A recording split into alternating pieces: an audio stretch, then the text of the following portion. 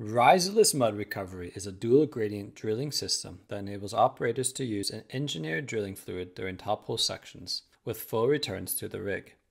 Riserless Mud Recovery, also known as RMR, creates a closed-loop system enabling real-time monitoring and volume control of the top hole sections. The use of engineered drilling fluid results in improved hole stability while enabling top hole sections to be placed deeper and reducing the number of casing strings required. All this is achieved with zero discharge to sea, as all cuttings and drilling fluid can be returned to the rig during the entire drilling and cementing operation. We will now take a journey around the world to take a look at some of the locations where RMR has been used to drill challenging top hole sections. RMR has been used extensively in Norway.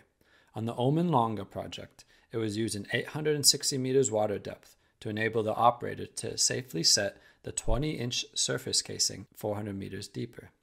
In the Caspian, RMR is used to safely drill the surface hole through low strength and shallow overpressured formations.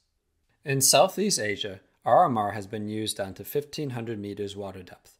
On the Malakai project, it has successfully drilled 18 deviated surface sections through formations with instability challenges. Off the coast of Western Australia, RMR has been used to drill over 30 deviated top holes in the Browse Basin.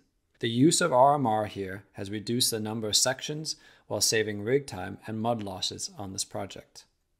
At Sakhalin Island, RMR improved operational efficiency by 9 days per well, while complying with the strict environmental requirements. In the Gulf of Mexico, RMR was deployed to 620 meters water depth to drill through shallow flow hazards, unstable formation, and reactive clays. In Brazil, RMR was used on a jack-up rig to drill the conductor and surface casing in an environmentally sensitive area.